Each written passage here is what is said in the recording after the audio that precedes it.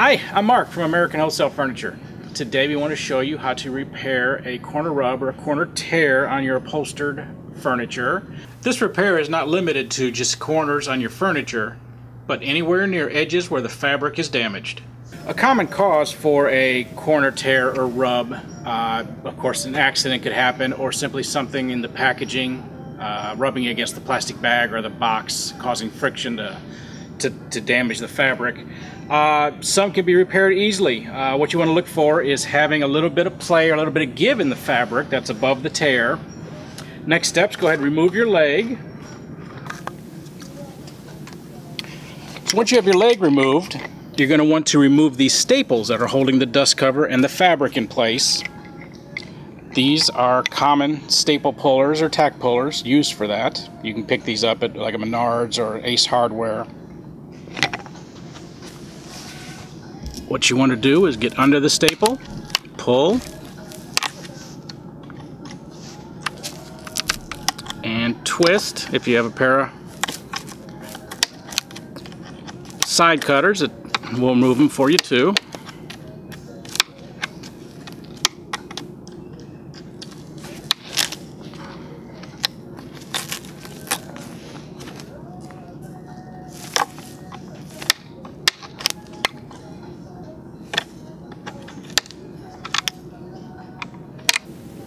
Now that you have your staples out, it gives you access to the bottom of the fabric, and your goal is to get the little tear or rub tucked under and below the piece of furniture.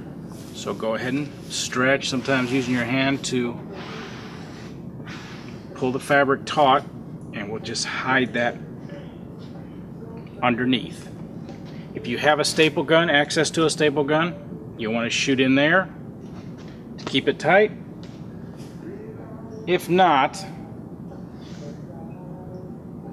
these small, a lot of people call them carpet tacks or blued tacks, you can pick these up at your corner hardware store. You can go ahead and use these in place of staples and just tap them in with a hammer.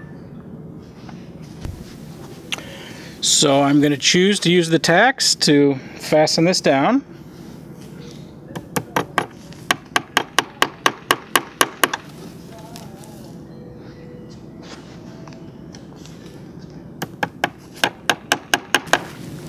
Be sure not to cover up a leg hole or anything that you're going to need. Go ahead and fasten your dust cover back in place.